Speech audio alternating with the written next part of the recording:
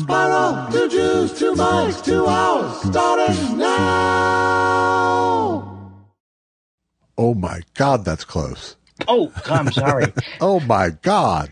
Was that too close? I was working on it all night, and I thought that was about right. You could not get closer. I could hear your glasses rattling against the screen. What does it say about me that I look forward and I think about these bits? It's nice.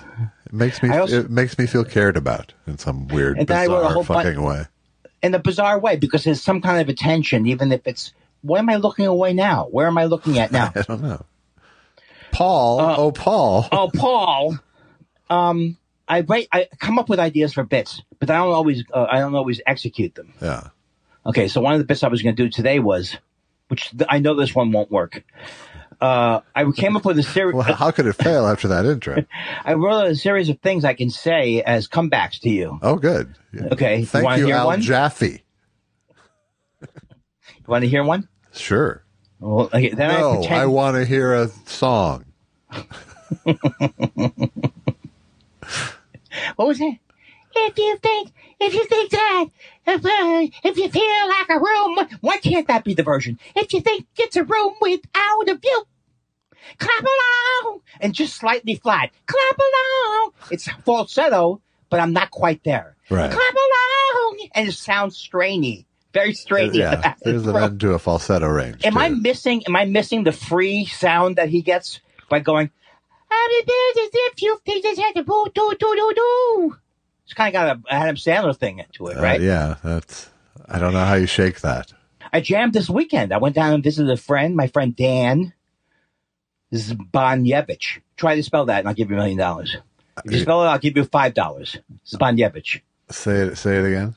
Dan Zbanyevich. Zbanyevich? Yeah, Dan Zbanyevich. But you say it fast, Zbanyevich. ZB. Yes. That's it. That's all you need. Okay, $5. Yeah. Well, keep going. Buy me a coffee. ZBON. Something like that. Well, you know. Yeah, kind of close. As soon as you said something like that, I was done with this game. But I was playing music, and we were everybody else was drunk but me, because I was the designated driver, and we were singing songs. Dan was playing a guitar, and we were singing weird songs that you would sing in a sing-along. Lover, there will be another one. We're singing Neil Young's Birds around the fire. And it was fun. It was a lot of fun. Yeah. They live in Manhattan Beach. God, I miss that area. I mean, I know I would have been deaf. I kept thinking both show business would move down there, and I would get further into show business was my plan. Right. Yeah, you just get a more expensive place in an inconvenient location. Right. It never worked out like, oh, David Kelly's here. They're all coming down now. Right. But it's so beautiful there. It's Manhattan Beach. It's just beautiful. Do you like it down there? Yeah, I like it. I was never drawn to it, but just because I know myself, it's like I could say I'm going to live by the beach and it wouldn't fucking matter, you know? But wouldn't you have seen? That's the thing that's interesting to me, because I think it's because I went to summer camp all those years and really hated New York, hated Queens. Yeah. Really wanted to live in and so when I came out to LA and I drove out Interstate 80 and I came up through San Diego. I think I've told the story before. I thought all of LA was going to look like San Diego. Right. So when I got here, I was terribly depressed. Sure. And that's how I eventually made my way. You know where I live? It makes sense. No, I mean, I absolutely think, we've talked about this, but it's like, totally makes sense. You're going to live in LA. What is one of the best things about California? The coast. Beach. Yeah. Yeah. We passed by my old house on the way down there, my old apartment, and I felt a little bit better about, I think anyone would be depressed in this area. It's Sepulveda between Palms and Venice. It used to be an Oakwood Garden apartment. Yeah. Now it's some other thing that's kind of like Oakwood. That's a dreary corridor. You know what? I thought that it was my problem that everything was going to be strip malls and bad food, and I just have to get used to it. It's true that everything is more strip malls, but that's a particularly depressing stretch. Yeah. And I didn't even know that Oakwood Garden apartments were for like actors and things like that. I just knew it was cheap. Yeah, no, there's actually a sadness fee baked into the rent in Oakwood. That's the place I stayed where I got friendly with the guy who used to be a member of he was in the ABA. American Bowlers Association? American Basketball Association. The ABA. Gotcha. And he was actually very good, compared to me and everybody else at the thing. Sure, I'm sure he was quite good compared to you. He was unbelievable. And then we smoked pot once, and then what I realized later was he came back into my apartment and stole my pot. This was one of the most embarrassing things I've ever had. Oh, I can do this. Another embarrassing thing, right? Fantastic. I wish I had a theme song. I was getting friendly with this couple. They were very, very nice couple. We would be hanging out. Here's what I say after the pot gets stolen from me. Oh, you've told me. For some reason. Sorry. Did you were trying to. Yeah, I did. Yeah. I asked them, did you take my pot? All right. No, I didn't even say it like that. I said, like, is there any way that you guys would have taken... And that just destroyed the relationship. It destroyed the relationship, understandably. Sure. And meanwhile, the asshole is like, oh, no, don't accuse... I'm thinking, oh, he's very good at basketball. He wouldn't just go back into my apartment. All right. Also, he's a probably 6'5" or above black man. Let's be honest. No, he was white. Oh, okay. But still, he was a white still guy. Tall. Still very tall. And also, if you want to say New Yorker... I'm sorry. I apologize to all white basketball players for buying into a stereotype. Yeah. But let's say I'm coming out from New York. I'm a young man, and I'm not as aware of prejudice. I mean, I'm not as aware of what my built-in prejudice is, right? So let's say he had been a black guy, I probably would, and he was like, I would have had my radar up. But because he was a white guy who was very famous white guy, above suspicion, and so much above suspicion. And the suspicious line is about 6'2". So much above suspicion that I didn't even put it together. I wonder if the guy who saw me put the weed into the drawer had anything to do with it. Right. Well, that was probably the least robbery type thing they had at Oakwood Garden Apartments back then. That wouldn't even make the top 10 list. Probably. Well, and no one calls the cops that someone stole my pot back in those days. That would be such the a stupid statistics phone. are really blurry on the whole thing. It would be a stupid phone call today, too. Yes. Yes, police. Someone stole my stash. My late mother-in-law's friend, who used to be her like running buddy, and then they had a falling out. But back when they were still thick as thieves, and they were the Cuckoo Pigeon sisters, both British. My mother-in-law, Irish. This woman was British, but they were. Especially as I went through their photos and stuff, he's like, okay, these people partied. These people partied in the 70s. They had their British social club and they partied there. There was clearly swapping going on. There was clearly, Even with Allison's mom? Yes. Allison's mom and dad were completely not above this fray at all. No, they were party people for sure. Wow. And it wasn't like, and there was nothing hypocritical about it. And Allison's how mom, do you mean? I mean, Allison's mom was not judgmental of other party people or or acting like others should behave, so to speak. Right. So on that level, I'm not trying to bust their chops. I'm just saying they had fun. But like at a family dinner, her friend Beverly was talking about how they were like, she saw Coke in someone's purse once in a stall and like took it and went, who's going to complain about someone stole their Coke? That's so great. It's might be the best rationalization and a mean thing to do at the same time. Yeah, no, she wasn't a good person, I'll be honest. It wasn't like she found it on the floor. She stole it out of stole it out of someone's purse, and I have many examples of her not being a good person, but what would be the point of that? Was she funny though? Or she was she was funny from afar. Yeah, but she wasn't even in aware. Your personal life, she would hurt you, but she was never in my personal life. So, kids, Aunt Betty's going to tell us some wise thing she's learned. Now, kids, if you do want to steal something from somebody, Steal drugs. No one steal complains. drugs. Who's going to call on them? Why do I? Is this my? I think I have the You were same doing voice sort of from Julia Child, I think. Julia Child. If you want to be, if you think you're a room without a view, oh, put some French food into it. 'Cause it's crappy. Crappy. That look.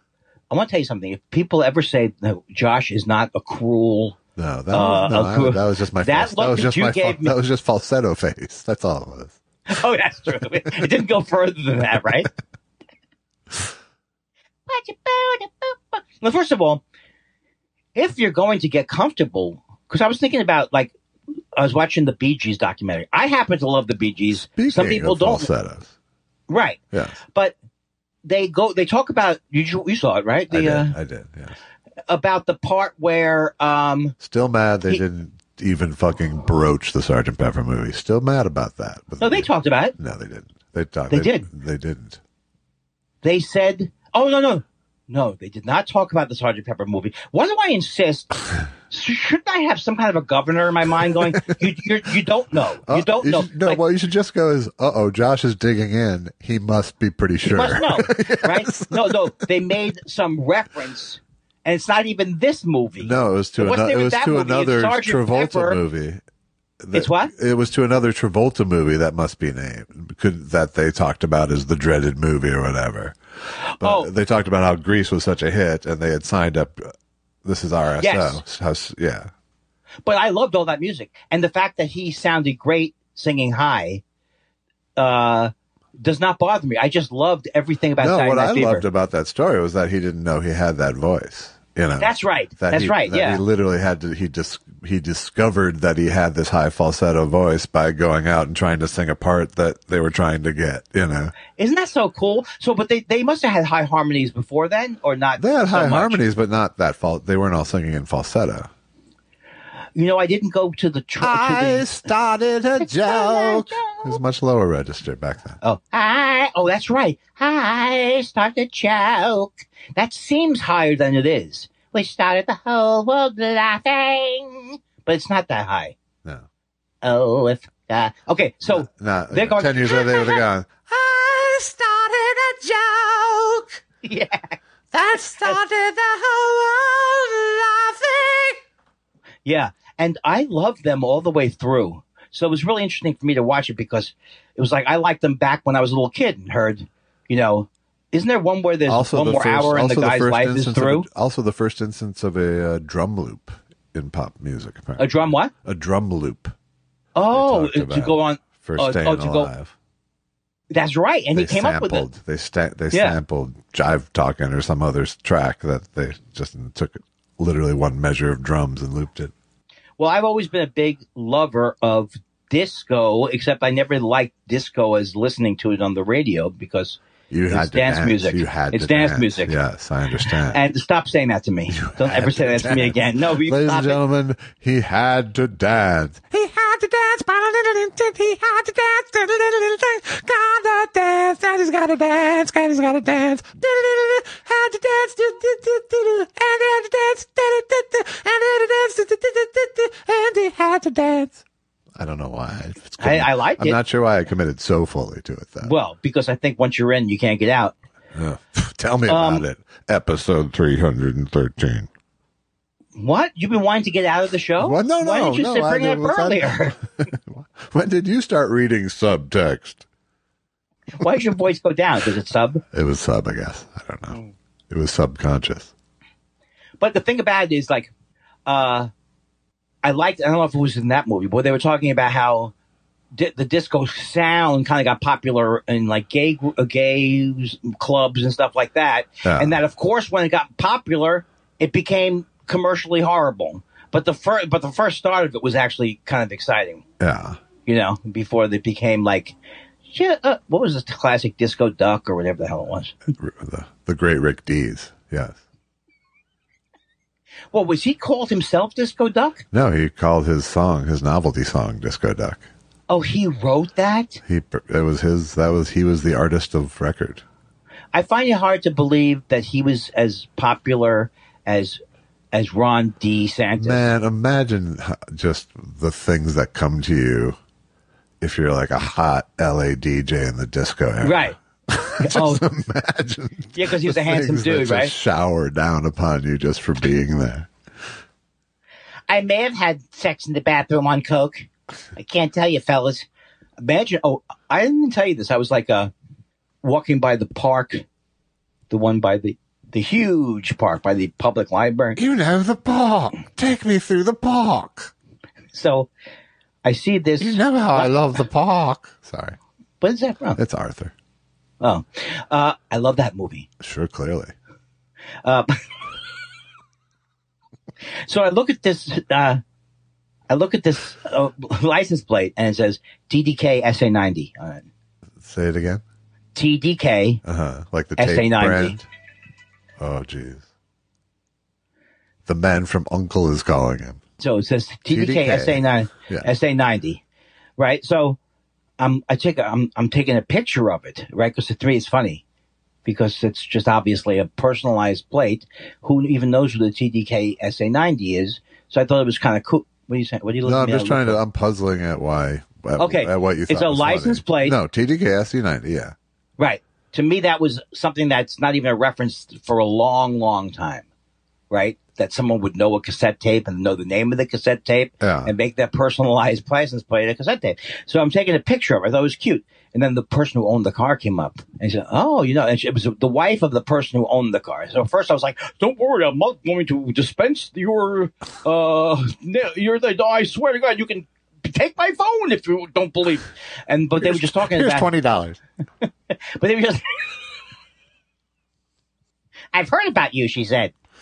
But it just was like, she started to explain to me how her husband was a DJ in the 80s. Yeah. And so that's why he would, but that is something a DJ in the 80s would, was like, a DJ would have. Yeah, of course. I deal with SA90s all the time. Did you have Scorn for this license plate or no, Affinity I loved it. I thought it was cute. Okay, good. Yeah. Right, good. Oh, because you think I have Scorn all the time, maybe, right? I think you're prone to Scorn. How about that? No. I thought it was cute because it was something from my life that wasn't like look at this asshole.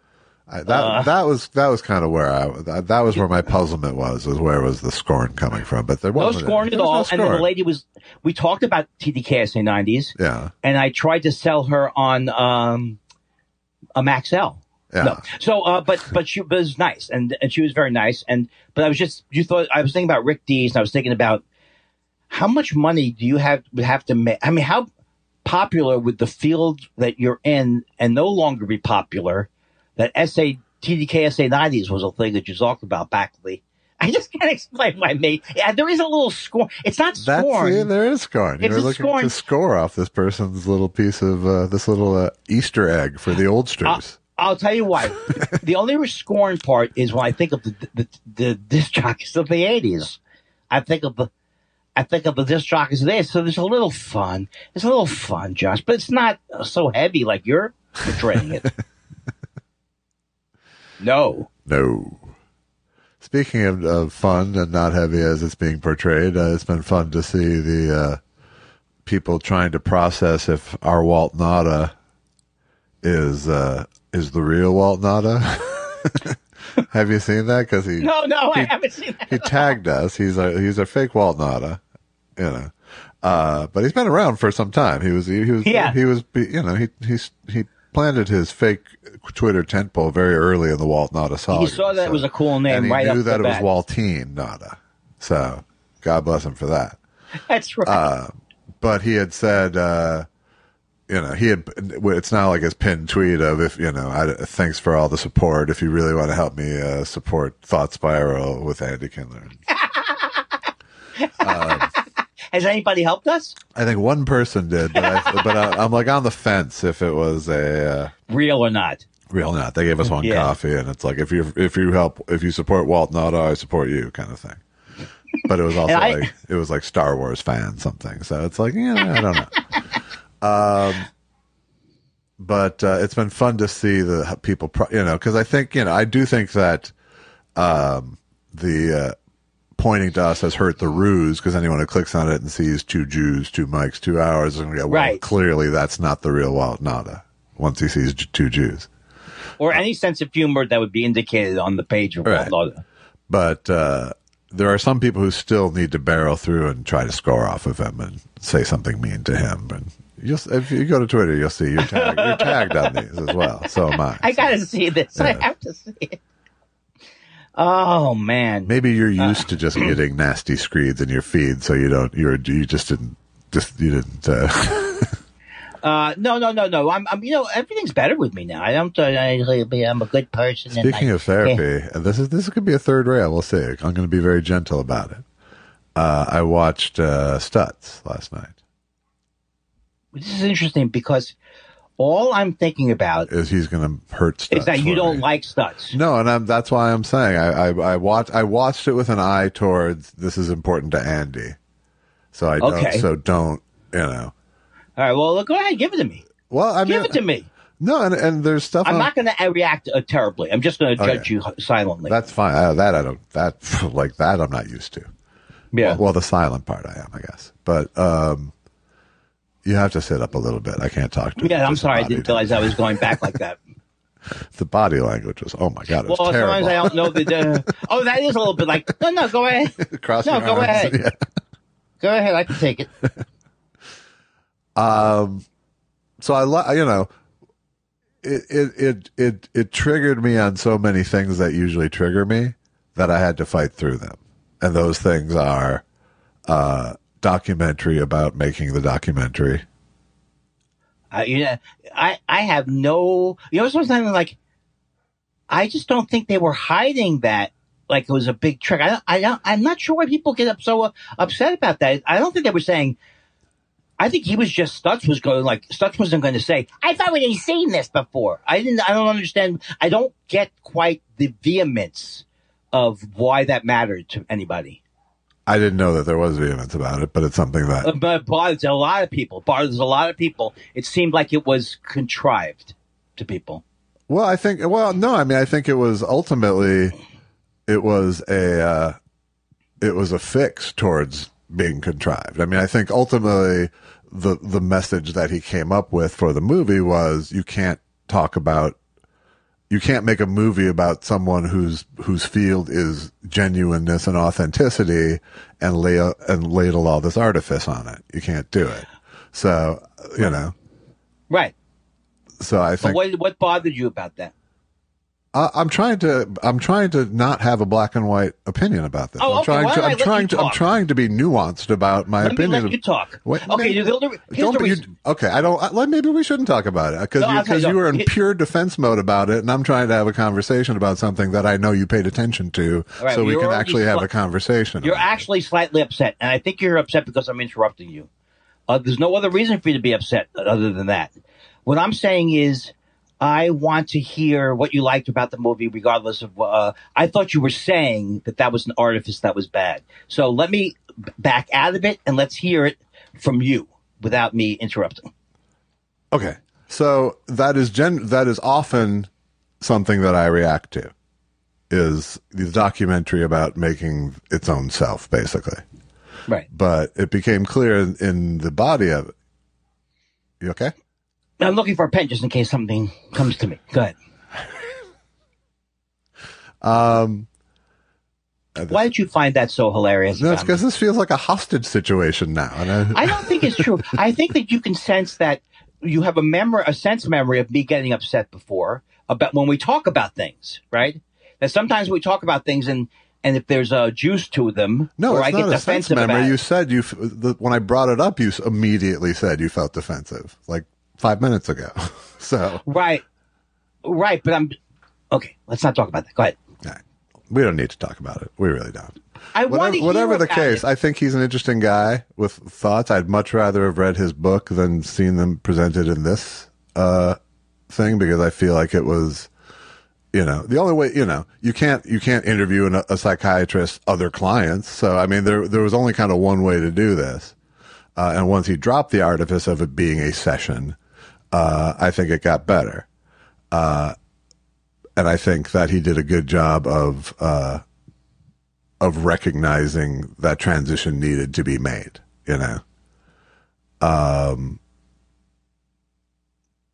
the things that I didn't like about it were simply that there was really like this I want to impress daddy feeling about it to me. But What do you mean? like Jonah wanted to, like he had taken this father figure on and wanted to impress him with this movie. Right. And I felt like, you're saying that that's one of the reasons why you made the movie, or yes. Okay. Yes. A lot of that, you just don't like the guy a lot. There's a lot of that, but just because I feel like he's one of those people for whom showbiz is unhealthy.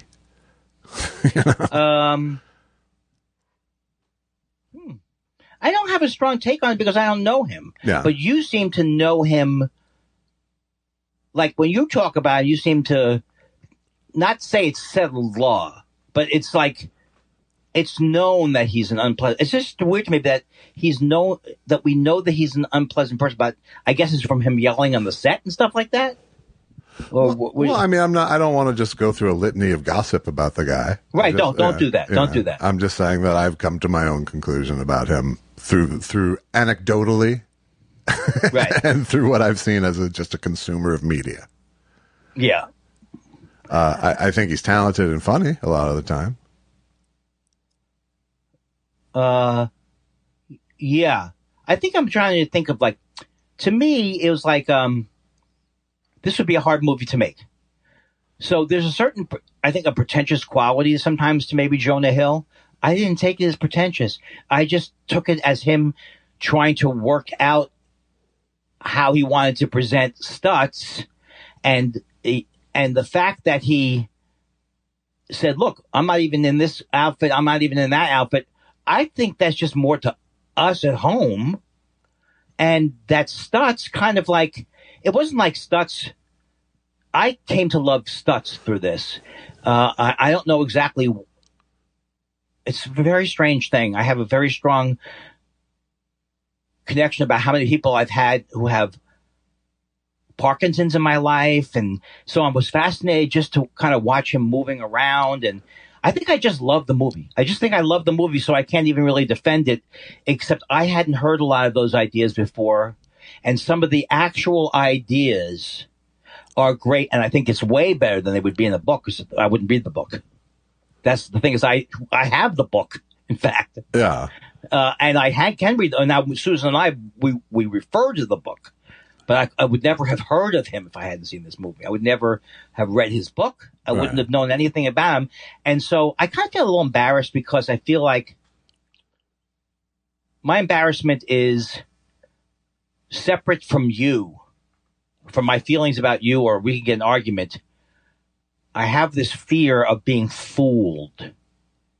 And so, because I attach so much to judgment, it's hard for me to even accept. All right, you have a different feeling about this. I can't argue about it if I'm unwilling to think that there's if I completely give up what tends to happen is I give up my argument in a way. I think that's true. And I was really trying to come into this with I understand this guy's important to you. I don't want to denigrate that. Right. But besides the fact that I think that we almost got upset, I am wondering in the last few weeks, it seems to me that you get upset, and I think it's because I just can't stop interrupting.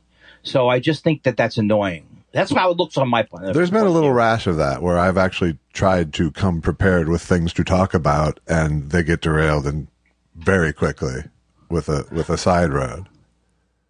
Well, I think when we're having trouble, but I say it when it's happening. It's not like I'm harboring something secret from you, or I mean, no. But my fear is that, in other words,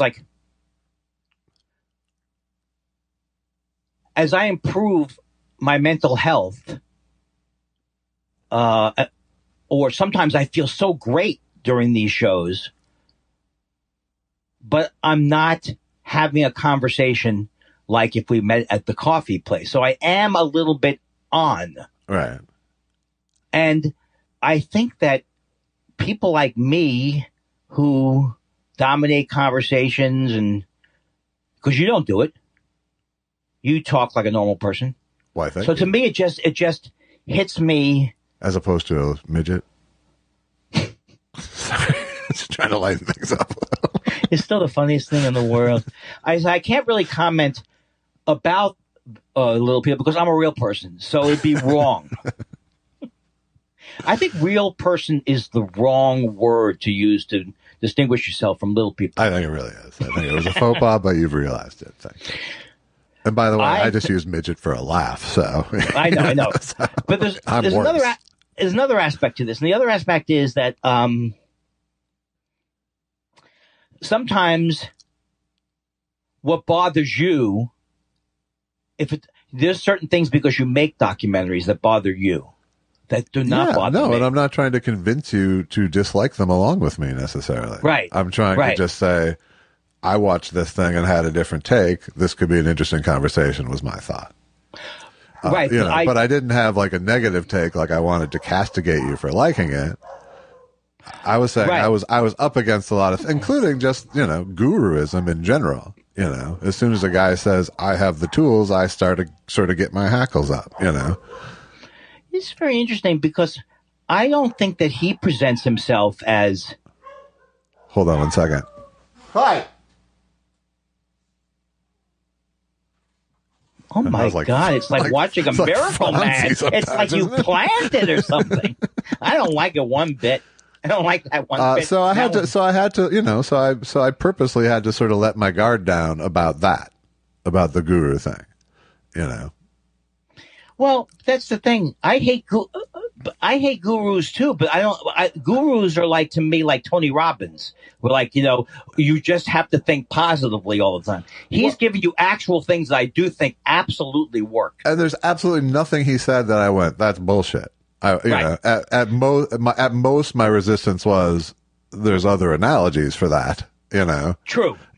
But if this one works for you, great. If this one works for your patients, great, Right. I got a little bit bogged down with Jonah Hill, I'm going to use a tool now. There was some of that. That's the thing too. Well, that's the thing too, is that you had to kind of, that was a difficult part for me too. Okay. Because what did you see? What did you see? Right. I saw a woman and she was French. And what did she say? But, it's so weird to me because. Here's what I really like about the guy. I think all of his advice is highly practical. I think all of his analogies can be, come off as useful to me. Some of them are just different versions of things I feel like I've come to on my own in a different description. Some of them were like, that's nice, and I liked, as a filmmaker, I liked that he was happy to roll with it, and clearly for like 2 years was happy to roll with it or whatever. I like that I really like, his therapeutic, give people hope. Giving people hope and just some actionable things as opposed to how do you feel about that? Because it's always seemed to me, and I've never been to therapy in any extended time, so I can't speak to it as how it worked for me or didn't, Right. But it does seem to me that some people are going to respond a hell of a lot better to someone who sees something, there's the see it, say it method is a lot better than see it, ask about it, Yes. For some people, some people, they want to feel like they've had their own eureka, and it's more powerful if they did than if someone told it to them. I can be that way myself, where, if someone tells me something, I'm like, I know. And then later I go, I guess I didn't know, but I'll just, Yeah. So I can have that kind of egotistical resistance, right. But I think, it definitely feels like this isn't a guy who's trying to keep around patients forever. And this is a guy who's trying to improve people's lives in a more hands-on way. And I think, that can be dangerous in the wrong hands. I don't sense that his are the wrong hands. Yeah. It really does talk about the personal, aspect of watching a movie, because I loved every scene. So I loved his mother. So what I'm filling into it, I thought was fascinating, his mother. And that scene with his mother, I thought was great. Yeah. Now, maybe it's because I'm buying into the movie that's all entertaining to me. Well, but I thought that was fine. And I thought, once they decided this isn't actual real therapy, we're just doing stuff for the camera, then it felt better than this is actual real therapy. You know what I mean? Like once. Although, did they say it was real therapy early? Well, yeah. I mean, he was trying to present it as if it was a single session back and forth with them. Whether it was, he was saying he was kind of using his session to do this, basically. Right. Right. That was a conceit. And I've started movies with a conceit that you find out very quickly is not going to fucking work, and you bail, and that's fine, He did it out loud. Some people bury the cable about it, But whatever. I think he made the movie that, one thing with docs is you can't decide before the movie what the movie's going to be. Well, that's, I think, was interesting thing to me, too, because the way I look at it is like taking away his ego or anything. Let's say I wanted to make a movie about this thing. I would be struggling with, to me, it's like when he was running it, just talking, I took it like, no, he's not claiming this is a session. He's trying to film what this would be like. So I never from the beginning ever even cared when they eventually revealed that it wasn't one session. I didn't care. In fact, I was relieved. You were relieved, but I didn't have a problem with the early part because it seemed to happen so fast. The movie seemed to happen so fast to me. Yeah. Like where he's into this other part. I just enjoyed all of his, his push-ups against it's just like, I think it gets into a thing where I loved him. Right. I love the topic. And I wonder if I bend over back. I don't think I'm bending over backwards, but having disliked Jonah Hill so much and not wanting to like the movies so much and not even knowing the movies really. Yeah. I can't think of one movie he's been in that I love. Right. I mean, like movie Superbad. That wasn't made. That was really made more for kids, right? In a way. Well, teenager kids, not kids, but yeah. Right. And so, and that was when he was a kid. That was like one of his first things.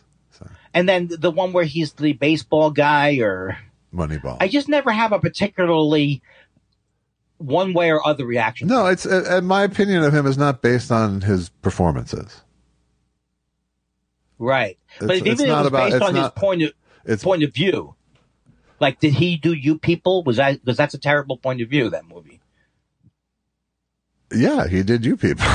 Right, but so then you start to go, does he think that's funny? But it doesn't matter. I mean, those are just jobs. Those are projects, that they don't define him as a person. Those are projects, You know what's so funny? Because this is what's happening. I can't change the way I am, which is constantly exploring my personal feelings about things and as opposed to just taking it you're more healthy about this because you don't get that much into, like, you may hate Jonah Hill, and I shouldn't say that, but it's not a part of your life. I have found that the things I've hated have always been questioned by other people, or maybe I was so strong in my hate of it. You know what I mean? That's always been an issue for me. Yeah. So it's like, I always, like, when the thing happened with your friend and our friend, Rogan, right? Seth Rogen. Uh-huh. To me, I was like, I make those jokes about all kinds of things, but then there was a person saying, hey, why are you directing this at me? And then I was like, really had to examine what I was doing and why I was doing it. Plus, you were friends with him. So it's like, it's all of these things where it's like, I still am having trouble as a person understanding the nuances of life. Mm-hmm. And I think it's just understanding it means the more it happens, the more I'll get more insights into it and be less defensive about whatever it is I'm defensive about, which is having to have the right view or not wanting to be accused of making fun of Jay Leno too much, or, it's like, right. Like, you seem to have a better resolution to the meanness of comedy as separated from what you really believe. And I seem to be like, why is that guy talking about Leno? But you don't also do that in your act either. You don't really do much confronting of people. No, my act is not, almost none of my act has to do with popular culture. Or, right. or culture outside my life, kind of. Yeah. No, but the one thing I wanted to go back to, which was where it rubbed up against me personally, was Jonah Hill's weight issue.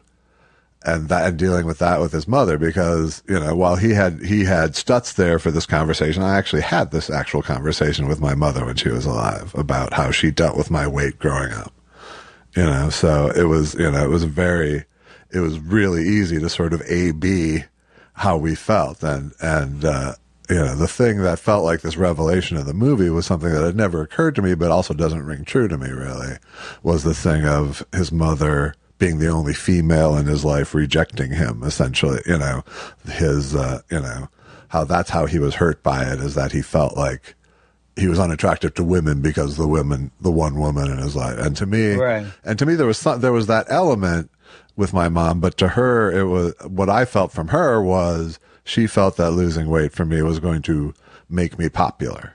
You know, it wasn't about women, it was about popularity, and she felt like popularity was the cure-all for happiness, you know, was going to be, you know, and that's not what I wanted, and she didn't quite get that, you know. I wasn't seeking high school popularity, and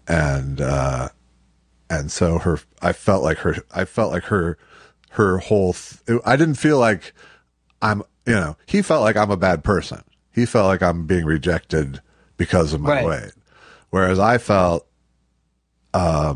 more defiant, I think, about it, which is, you're wrong that this is going to solve my problems. Right. My problem is that I'm in high school, period. You know? But didn't you? Yeah, exactly. Yeah. It's not the specific argument I'm in right now. It's the. But why do you think, like, when you say you don't buy it? I didn't say I didn't buy it. I said it didn't resonate with me personally. Resonate. Yeah. See, I think it's not that I didn't buy it. It's not like I'm saying he came up with the wrong, you know, eureka about his own life. What the fuck do I know about his life? I'm saying that I'm not rejecting it. I'm saying that this is where it became personal for me. This is where I actually related to him. Yeah.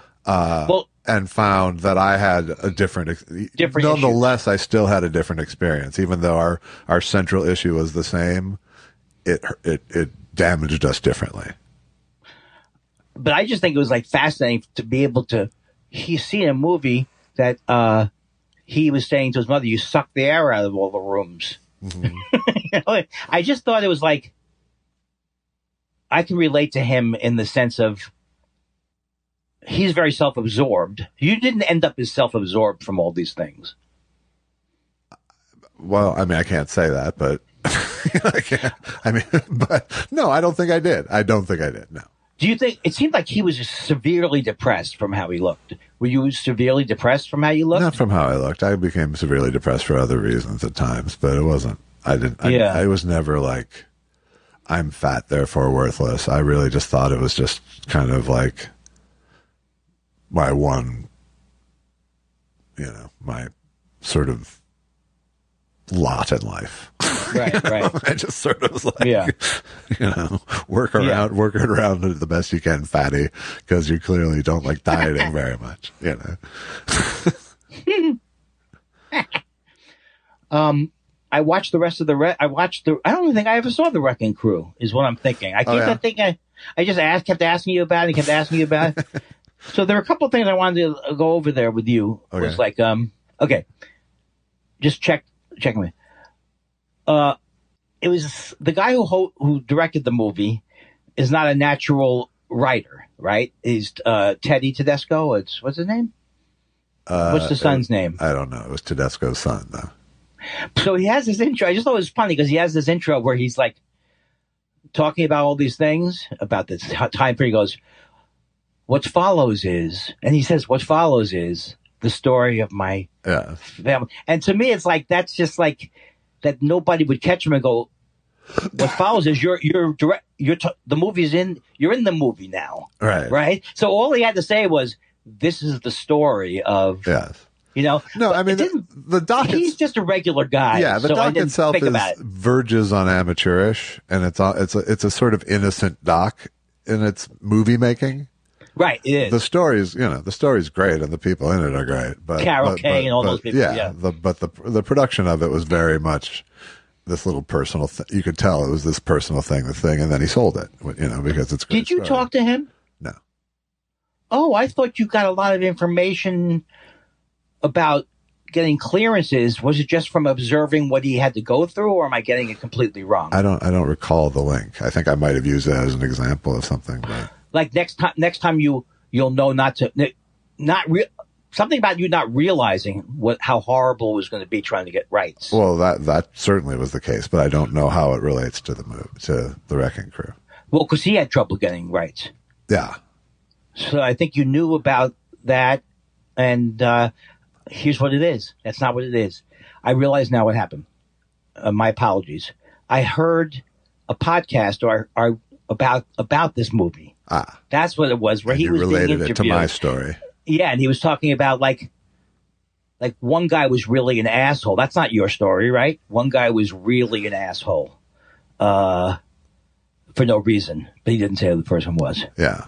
Is that your story? No, my story was more about giant corporations not caring about my tiny little license fee and not getting back to me and just stringing it along and hoping I'd go away, basically. Till I had to hire me a bully. So I have an alternative. His joke. We know all these jokes, but his joke to end the movie was, what do you call a trombone player with a pager? An optimist. Right? So my version I heard was, what's the difference between a frog hopping down the road and a trombone player walking down the road? The frog was on his way to a gig. No. The frog might be. That's how I heard it. The frog might be on the way to the gig. Yeah, and that's so funny. And it's like, I realized, like, who would want to play trombone? It's got to be... I played trombone. Right, but I mean... yeah, but are there a lot of real people? Are there, like... Is trombone Doc? Is that what Doc plays? No, he plays a trumpet. I don't understand. Don't look at me like I'm stupid, because I am stupid. Slidey thing. And show me how a trombone's played. Oh,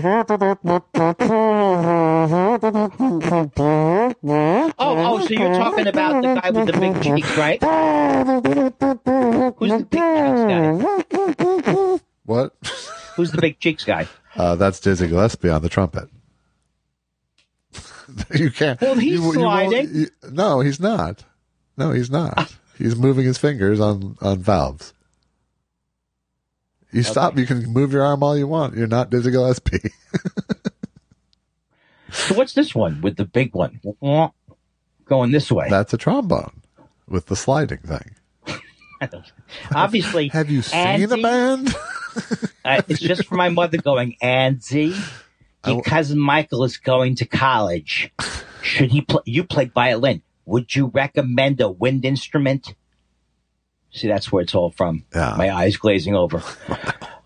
The other thing is that I thought it was interesting, this argument that they keep having, because I think, and it's an interesting argument that has to do with ego, and has to do with that everybody feels like until they're into the group that they're not accepted. So this whole thing to me is always funny, that people who don't read music always feel, but they could be like Paul McCartney, right? So they're geniuses, right? And they at some point feel ashamed a little. Even Glenn Campbell was like, Glenn, you're supposed to take the lead here. He goes, I don't know. I can't read music. He goes, well, it's just the melody of the song, right?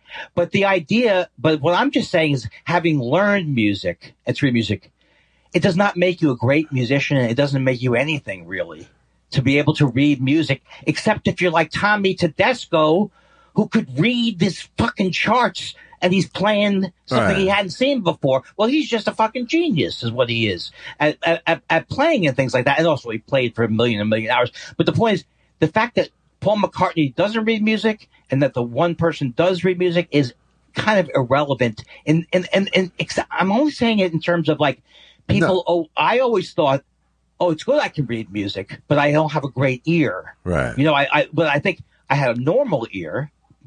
And wanting to have a great ear was part of my whole thing. Like, well, if you don't have a great ear, you can't be a musician. Right. But it's like, it's just so funny to me because they would feel embarrassed. I think it's because of classical music making people feel like assholes. What is Stutz call that? Some voice X or something? Something. Yeah, part X. Part X. That tells you could never do it. You got a lot of part X in you. You got a lot of part X in you there, Kindler. There's no question. But so, to me, when it's like, I loved watching Tommy Tedesco give these, like, performances that he would give, like, out of school. So I was at the Musicians Institute, but I was at Dick Grove Music Workshop. So I could have seen one of these things. And to me, it was very entertaining, those things that he was showing. Yeah. Where he would show you how he played the same song for everything that he asked for. Yeah. You know, I need something Puerto Rican. Do. You're just like. So it was just interesting to me because in the long run, the ear is much more, the ability to pick up stuff for the ear is a way more, if you're just looking at like what's going to propel you forward faster, that propels you forward much faster. Well, when you can hear things. Musicality, I guess you could call that. Not Westernality? Not Westernality, but but you can grease the wheels a little with that. Right. I just think, I think two people with equal talent, you're better off knowing how to read music than not. But if you're truly a musical person, you're going to find a way to get to what it is anyway. And, that's true. And once you understand chords, then you kind of do read music. You just don't read that particular script, It's also not applicable. It's not applicable to pop music to have it written out like a classical song. That's not the way the music is. And the other thing is guitars, knowing a piano and knowing a guitar neck are two different things, I've learned. They're totally different. They're just like a completely different way of visualizing music, essentially, and I still, even when I'm playing guitar, am picturing a piano keyboard when I'm thinking of what the notes are, if I'm actually thinking of actual notes. Right. But if you just are someone who sat down with a guitar, you learn that, this pattern applies all the way up the neck. This pattern applies all the way up the neck. And you start to learn the relationships of the notes to each other in terms of a guitar. Yes, you don't learn it in terms of like memorizing scales. You learn how it fits on the guitar. And then you can't be thinking every time you're going high up the neck where you are, because your mind needs to go faster than the figuring out the music. At some point you need, with a guitar in particular, an instinct. Yes. That connects to that neck. I never got it. I still don't. I have, if I'm playing a lot, I can start to play what I'm feeling, but I've never put in the shed hours to become a good enough guitar player. Are you talking about lead? Well, lead I'll just never be. But even as I'm a shitty just electric guitar player in general. Oh, I think I'm good. You're clearly better than me by a long shot. This is so amazing to me.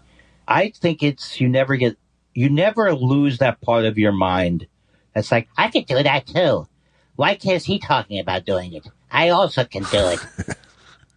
I mean, this is the big breakthrough for me with my voice, was like, I can sing. I know how to sing.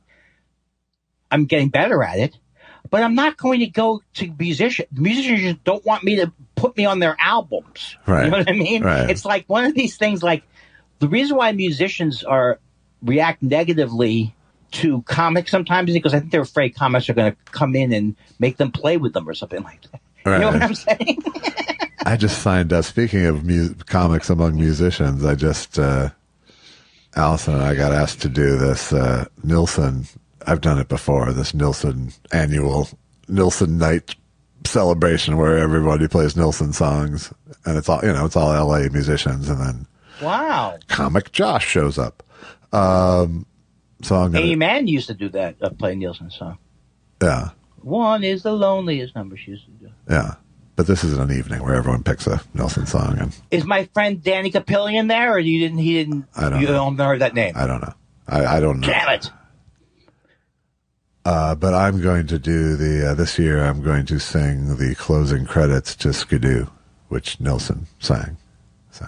Tell them, how's that go? No, it's literally the What's credits. Skidoo? Skidoo is a movie we all watched a while back. It's a hilarious Otto Preminger film with Jackie Gleason and Carol Channing and Frankie Avalon and I've never seen it. and Groucho Marx. Yes, you have, because we talked about it on the show, and I lent it And to is you. it really funny? And you watched it, and yes.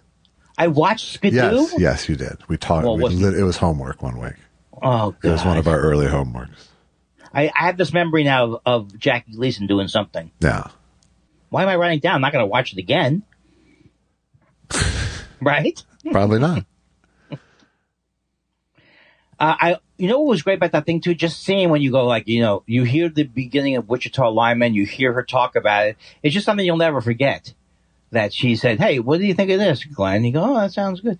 And it, to me, like the music in that early '60s, like before, like I feel like when I was trying to make it in music, being great technically was so important, and so there's a certain like. It got into a competition music, whereas when you listen back to these things like Wichita Lineman or whatever, there's less of a definition of what's rock and what's another kind of music, and you have all these musicians who play in all these sessions. It's just like it really was like a golden age, of music where rock people and everybody it wasn't fully defined yet. So that's what I think what made it so exciting.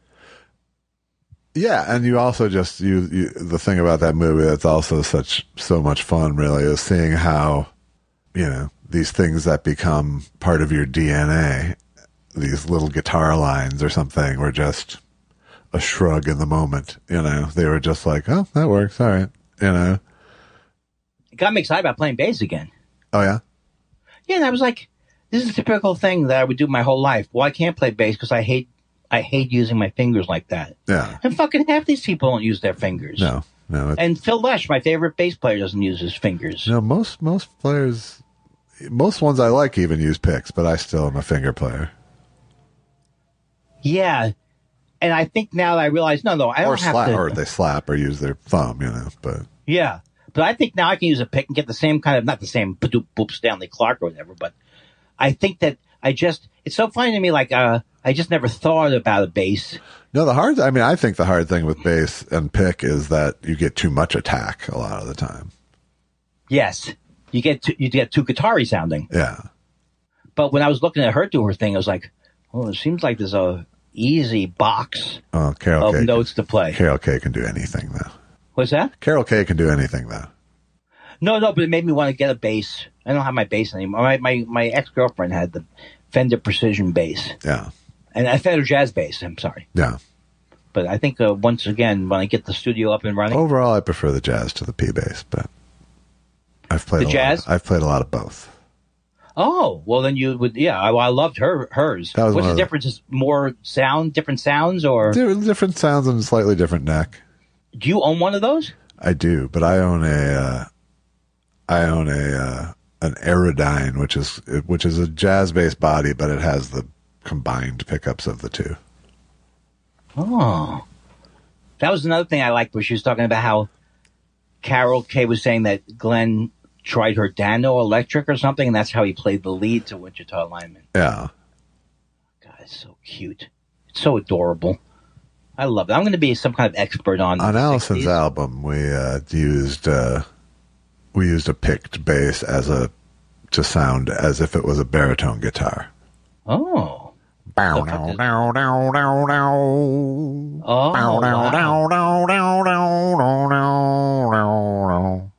that you playing? No, it was me telling Pink what to play. Oh, I see. Wow, wow, wow, wow. What's the name of the album that you produced? It's called 1,000 Ways to Fall. And in fact, I'll play that track right now.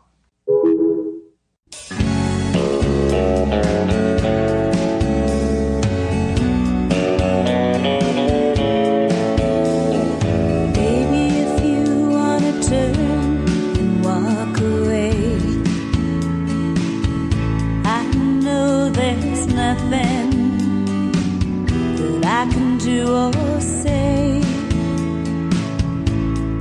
I've been trying to hold this candle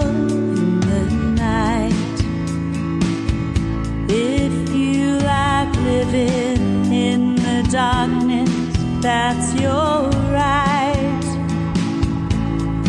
But I know we stand a chance. This is my hope, we can make it. Here is my heart, you can take it. If we wanted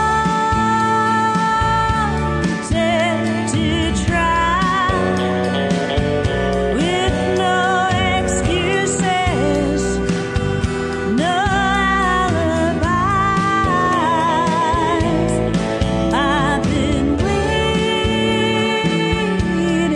all my life for just one moment like this, when the fog seems to lift. Say you want to try.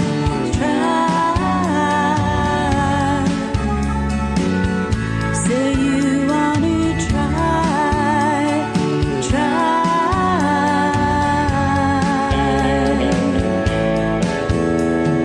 Lately I've been working so hard to get through to you,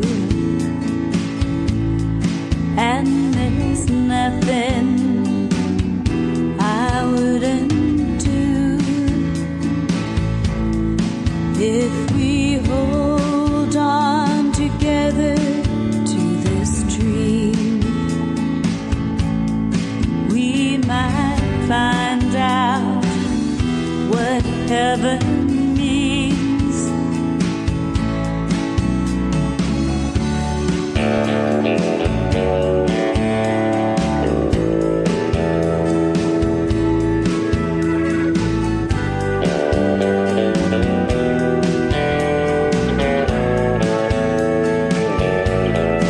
Yes, I know this time it's real. This is our fight, we can win it. Here is our life, let's begin it. If we wanted to try, with no excuses, no alibis. I've been waiting all my life for just one moment like this, when the fog seems to lift. Say you want to try.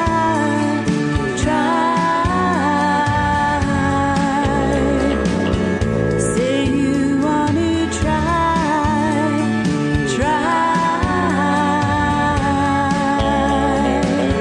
Say you want to try.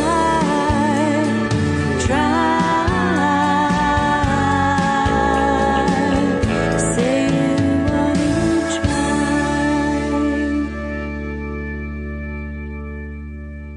Not good under pressure. I really am not good under pressure. I thought I had all my ducks in the row. Your punctuality, though, should be complimented. It Regardless. really should. And I was waiting for you to not be begging for it to compliment you on it, because you got a nice little streak of punctuality going. I know. It's almost what I want on my gravestone. Almost. I mean, it's almost. It may not be the most important thing. He died on time. No, he was on time. He eventually, after many years of therapy, is this too long for the gravestone? No. I mean, After many years of therapy, it's too long to read from far away. I'm not going to have a big. Aren't you going to be in those things where you walk into a thing and then you're on a shelf, A and mausoleum. then your mother's over here? I don't know. Is your mother on a shelf? Then my mother's at back east. Yeah. I was going to get Maudlin there. She's buried with Sammy Maudlin. Really? Celebrity cemetery. I'm back today. I'm back and listening. Wow. I'm the podcaster's friend. Wow. Fantastic. But when I listen, I can only listen. I can't listen for absorbing the information. You can be active, passive, but not interactive. But not interactive. Right. And then you laughed at that. But I still have no idea what you were saying. Oh, man. No, I'm kind of trying to make myself like a Rain Man figure. Yeah, you're good. Definitely. Yeah, definitely. Yeah, definitely. Look, I'm not saying it's autism. I'm an actual person. I don't have autism. I have friends who do, but I'm a real person. You're building an act. You're building an act around this. Yeah, a very unpopular act. I had a couple of things to tell you, but then did it really matter? Well, Susan was that? No, I was about to say it depends what they were, if it matters. Oh, well, Susan was doing a thing. I can't remember what the song was, and she was going. I went, yeah, and she went, yeah. So she was going along with the comedy bit of it. Yeah. So much so that I had to shut it down. I shut it down. Wow. See, this is like that's like when you can't sing along with me. It's the same thing. It's just like don't. Yeah. But it was so good because I was like, I could see it. I'm creating almost like a Gracie. It could be a Gracie monster here.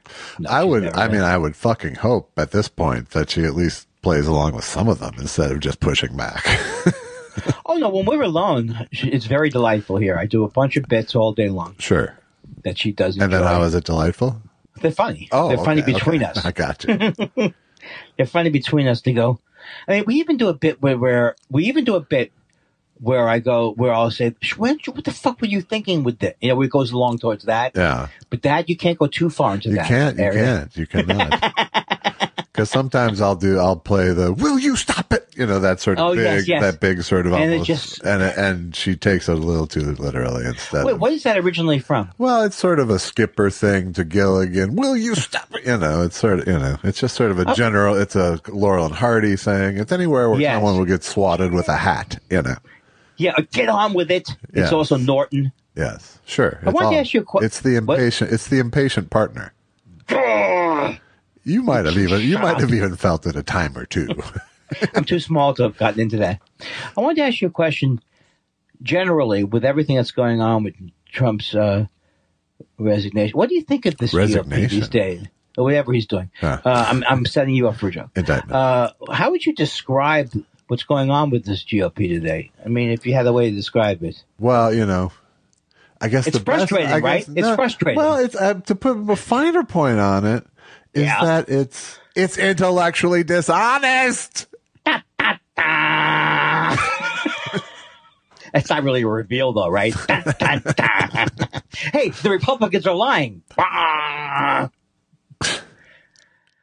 All right, here's the thing. I have other things to tell you, too. And so don't claim that I'm garrulous. All right. Oh, here's something that I thought. Did you also think I was leaning towards loquacious today more than garrulous? So I got another one too that wasn't that bad. I mean, that was also voluble. I think I've heard voluble, and another one would be.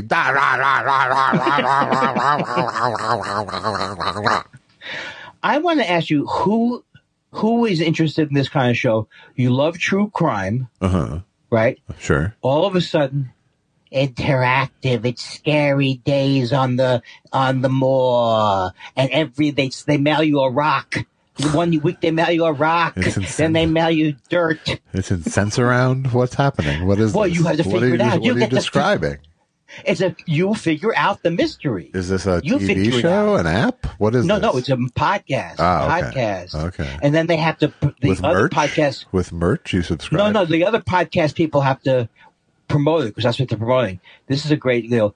I love this one on Audible, or I love this one. It's Murder Mystery Comes to Schmeckeltown, and they send you a rock, and then they send you a magnifying glass, and you are part of the mystery. Wow, who would like that? Who likes that? I don't know. It's like Tony and Tina's wedding in your head. It really is. It's doing a Zoom of Tony and Tina's wedding. A Zoom. I don't know, but like, do you ever listen to Criminal? No. Oh, do you know what it is? It's a podcast. Yeah, with Phoebe, and she has the greatest voice. She does a thing where she reads like novels sometimes. Yeah. Because she has the greatest voice. I can see niche people wanting to do something like that. I just can't see millions of people getting involved in the interactive true crime thing that's more interesting than actual true crime. If you could solve a real case, that wouldn't be bad, right? Today we're going to solve a real case this year. I suppose if you're crowdsourcing a real case, there might be some, yeah. Hey, we found the real killer. Don't anybody tell him, because the reveal is going to be on the two-parter. All right. If you see this man, ignore him. Well, it's coming up. It's season 3, people. We're at the end of season 3, and I just can't help the overwhelming feeling being you people are fucking idiots. You just what don't you understand about cold case, people? Dear Sleuth Central, I'm I'm starting to think that maybe this game, there's some holes in the logic of it's not exactly Agatha Christie now, I'm deciding. You read Agatha Christie because you want to be, or wherever you read, you want to be in the position of the person reading the book who's finding it out. You don't want to be in an escape room the rest of your life. No, you do not. All right. Here's what happened. I went, and then at the end, I laughed more to see if you still like me. And I do. You were getting more annoyed than me. Boy, you were getting hot Monday with my. No, it was. I wasn't hot. I was. No, I was interrupting too much. It was. So you just did it again, fucker. No, I did. No. No, it was. Because I knew I was taking Mr. Gray into the land of black and white with bringing up this doc in the first place. Wait, am I Mr. Gray? I'm Mr. Gray. Oh, you're Mr. Black and White. Yeah, that's right. It was good. I enjoyed it. It was good. I enjoyed it. It was good. And Josh didn't enjoy it because he doesn't like this, because I say this. I say he doesn't enjoy it because of this. Don't let him change my opinion. Don't let him change my opinion. Don't let him change my opinion. I'm not bad. I'm not stupid because I like Stutz. I'm not a stupid moron. I'm not like a stupid moron because I'm not young. I was trying so hard to not make it that, because I knew the plan. You did a good job of that. I knew the playing field. I wasn't trying to talk you out of it. I was trying to discuss it. Yes, and you noticed because I had to make a call to my therapist in the middle. I don't want to say it was a difficult session, but I put you on hold and did a bang, bang, boom. I think that I did a great job. Let's just say you're the Greg Toland of black and white thinking. Greg Toland, is he the Larry Sanders of Citizen Kane? Well, who's the Toland? Who's the Toland that's on the Larry Sanders? That's how you see. That's a typical thing. That's Peter Toland. Yeah, you were. And he was also in The Monkees. That's the thing. It's amazing. Wow. He wasn't? Why did you take my good joke and turn it into 3 shitty jokes? Because I don't like anybody to be as funny as me ever. Wow. I'm like Jay Leno in a sketch. I'm Jay Leno in a sketch. Or Larry David on Curb. Right? Isn't that the same thing? Sure. Don't be too funny in the improv with Larry. Right. Make him feel like he's a great actor, even though he's not. You can be louder, but not funnier. Do you think Larry knows that when he falls, he does his face when he falls? That's not a realistic face. That's like a slapstick. Oh. I do think he knows. He thinks he's a genius. He thinks he's I think Buster both. Keaton. I think both. I think he thinks it's slapstick, and he thinks he's a genius at doing it. And yet, he also probably has the self-deprecating guy too. What am I? I'm not an actor. I don't think so. I don't think he has that much of a self-deprecating. He's too wealthy to have that, right? Yes. I'd like to buy and sell you. Oh, that's funny, Larry. No, seriously, I put it in an offer. I think his thing is more certainty than it is self-deprecation. Well, Seinfeld has that too. Oh God, he's got a lot. Yeah, of certainty. yeah. Oh boy, is he certain. In fact, when he dabbled, what did he go to? I know he's not a Scientologist, but when he dabbled with it, or he went to one meeting, or whatever the thing was, I could actually see him as a Scientologist. I could see him as, if it wasn't such a horrible organization, and it just allowed him to be. This just isn't regimented enough for me. Where's Kramer? There's not enough judgment baked in. I don't know. You were telling me that you think Scientology is going to turn this around. You were telling me yesterday when we were walking by the Celebrity Center. I just said read the book. I just kept saying read the book. But is his name Danny Masterson? Yes. The rapist. What is wrong with? It's like you almost think like. No, I mean that's his name now, Danny Masterson, the rapist. Is this in the actual Scientology book? How to manipulate people sexually and threaten them? It's not in the original Dianetics, right? I don't know. It might be. I've never read the book. I just tell people to. Well, you know, I did read a little bit, right? I usually say I read the book and then get back to me and tell me what it's about. But I did it when I did the Root of All Evil. You read I studied Dianetics? a little bit. Yeah. I know. I tried to read as much of it as you can. You cannot. No, I mean, that's good if you're going to rail against something on television. It's unreadable. And in fact, most of it now is based on you got to get the new book because that's wrong. That translation is wrong. Right. You need the King James Dianetics. And yet, Miss Cabbage is still doing those great commercials. Yes. Hi. I'm Miss Cabbage. I run a religion that looks like a cruise line. It does look like a cruise line. When you're done, you'll say, it's a miscavige of justice. You'll emerge triumphant. I feel like if we don't go to the letters, I'm going to start to deteriorate. All right, but I will stay. That is the most clear and present danger warning you've ever given me, and I like it. It's time for questions. What do you want to know? We love your questions so much. It's half our show. Half our show. Pickle. Christ on a stick. I didn't mean that Christ on a stick. That sounds bad. Ugh. I'm sorry. Sorry, Christians.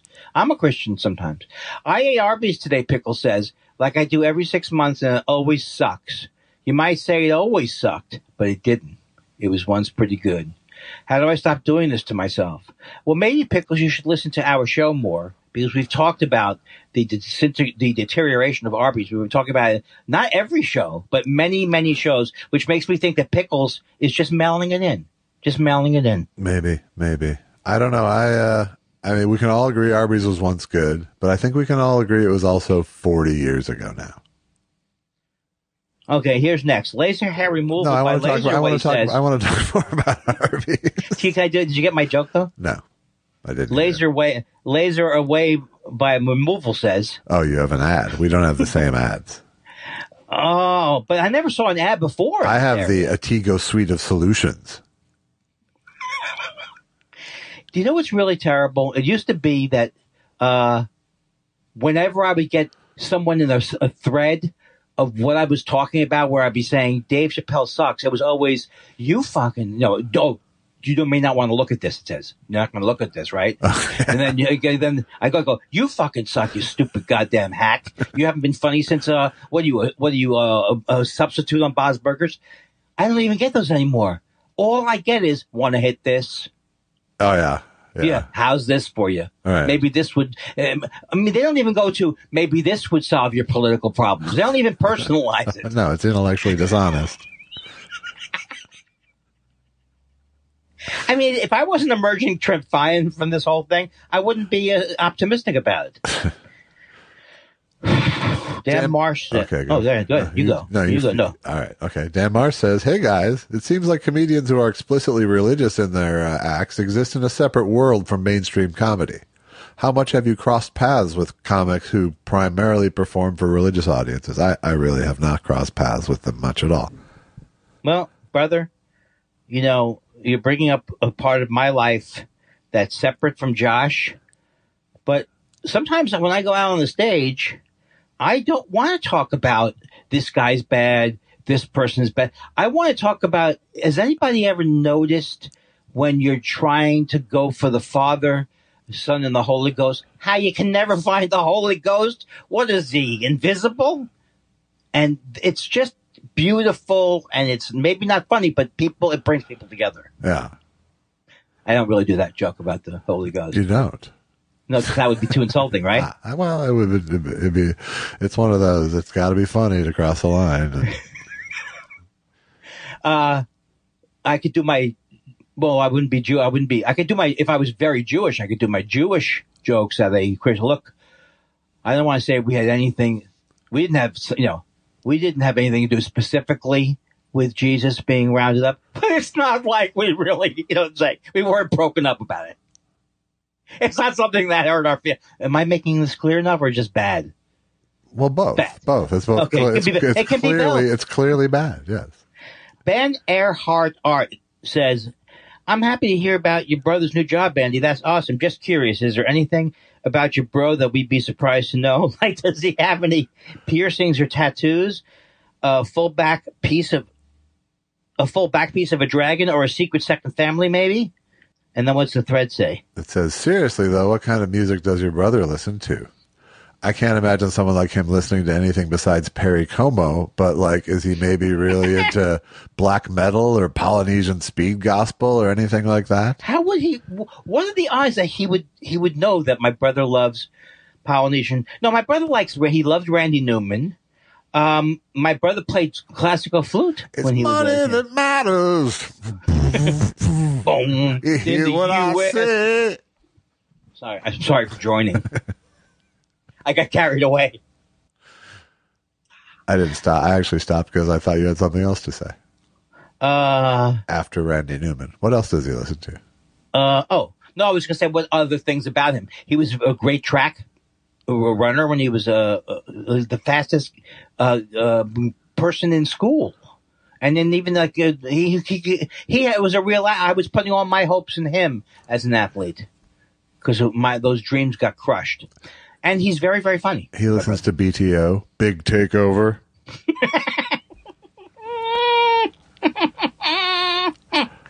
And yeah, that's it. That's enough. I mean, what was this? Is this the Robert Kindler? Let's talk about him for 4 hours. He listens to CS Net Worth. Sorry.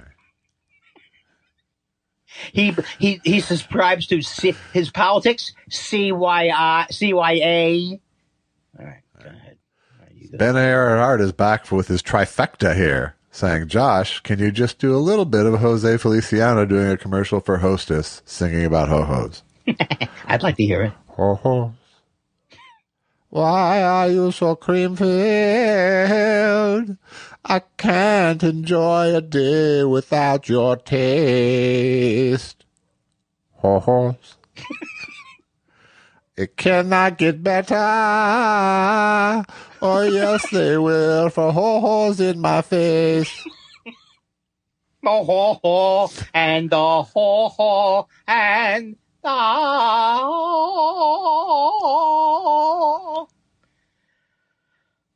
that hurt. Mozart. I think says, Mozart. Let's go with Mozart. Give him the. I think it is Mozart. I think I really have a problem. Test show 312, possibly test show 313. Oh, all right. Well, covering. I would take. Yeah, you can't lose. I would take 1965 to 1974, no question. He's referring to 10 years of music that he would. Right. Take. Okay. How you doing? Seriously, how you guys doing? Love to you and all spiralers everywhere. How is life on the road, Josh, if this gets on air post-tour? Andy, how is life in your duplex? I have a duplex. I like that. No, Andy has a complex. Oh, that hurt my feelings. It really, really did. 'Cause I have sensitive feelings about my singing.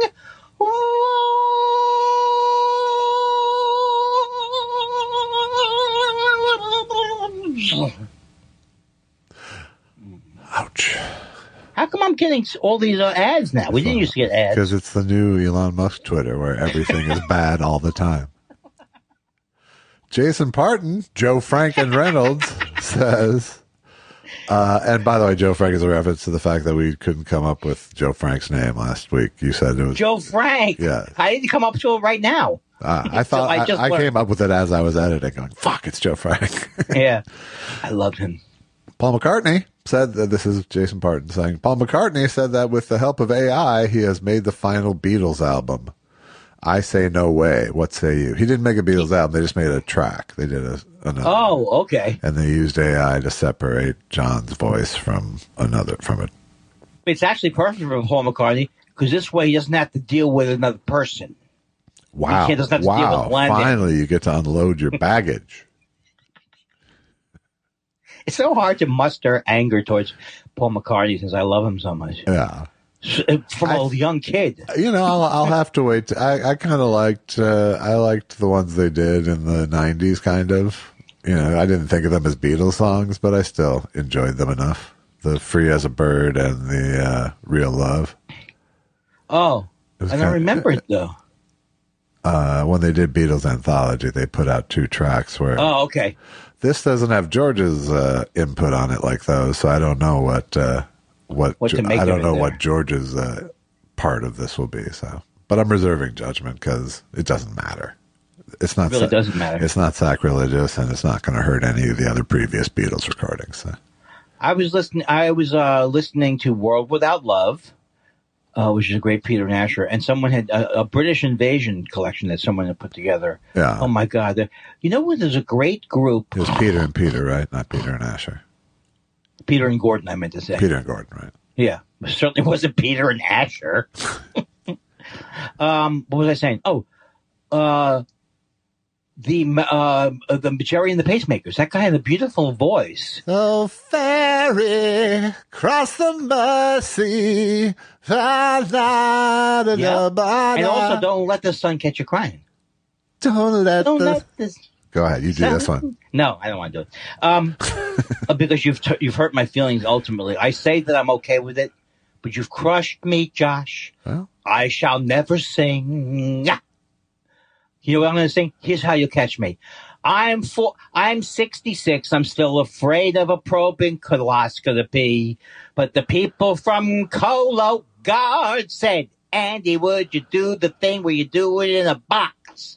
Hey, and then you send that box to the lab. Whoo! And you get somewhat of an idea. You get somewhat of a, hi, I'm a Colo Guard. You get somewhat of an idea. Don't think that you're clear, though, if you get a good test, because it might not be completely accurate. Still, it beats 3 days of shitting. Wasn't that the first Coachella? That wasn't a bad, if you like shit humor, which I don't, but that wasn't I think you're loosening me up with the shit humor.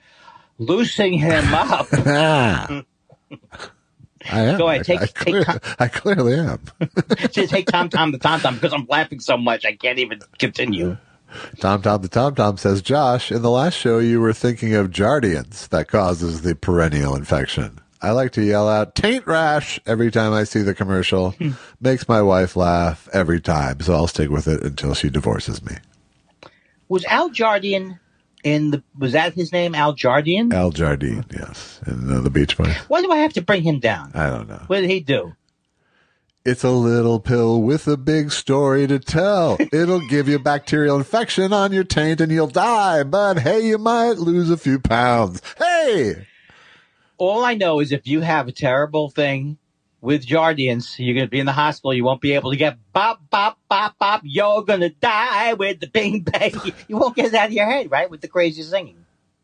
I've done that joke 70 million times in different formats. Okay, serious up here, because Tom the Tom Tom is back to say on a more serious note, as the father of trans children, I'm happy that you are both progressive on the issue, even though old man Andy has to try a couple of times to gender someone correctly sometimes.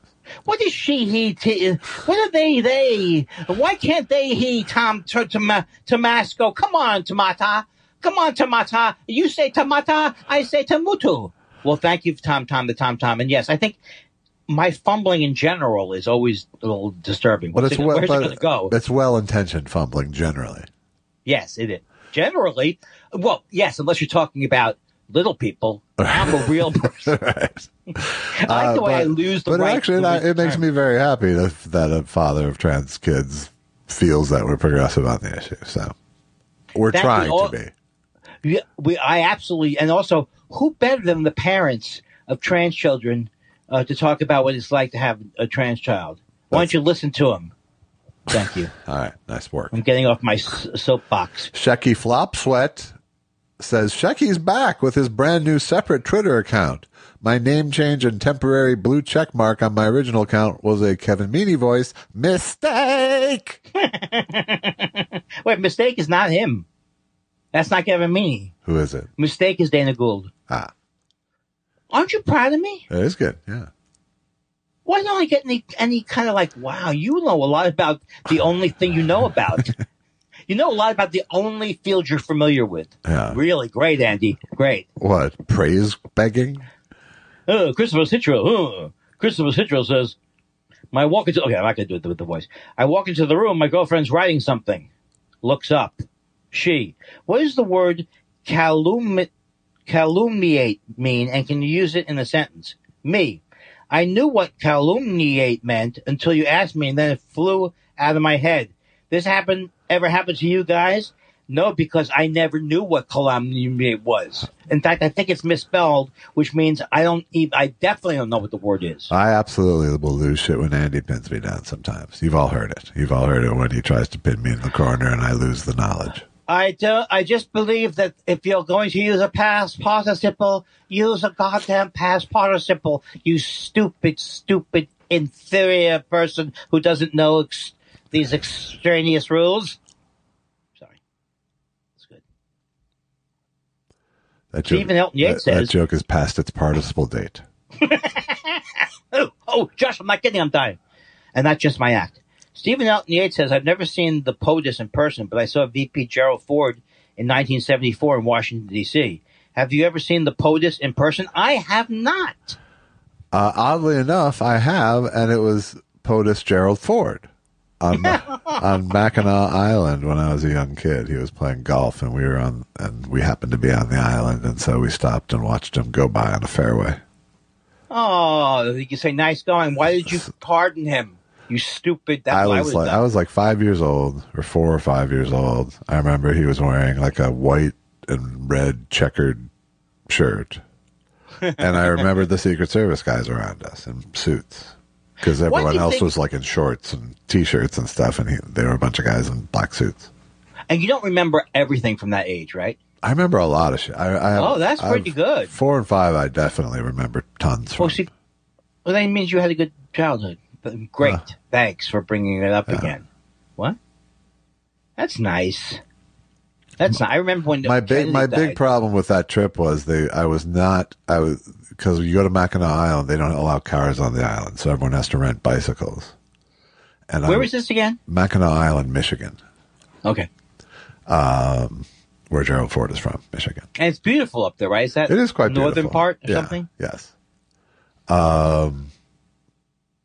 And you have to take a ferry there, and you have to rent bikes. But I was too young to rent. Like I was able to ride a bike at that age, right? But they didn't have any that were my size. So I had to ride on the back of a bike, and I was fucking pissed about it. Oh man, you really? I mean, I might start to go back and to have some hypnosis or something. I can tell me about the times when you were 5 years old and you were upset because you didn't get your own bike. But why wouldn't they let you? Oh, they didn't have one. That's why it was. Who were you riding with? Your dad? I think I was on the back of my mom's just because she was more used to riding that way. Oh, okay. Aw. And then she goes, and you go, what's wrong, little Josh? I don't like this. I thought I would. I was mad. I was really mad.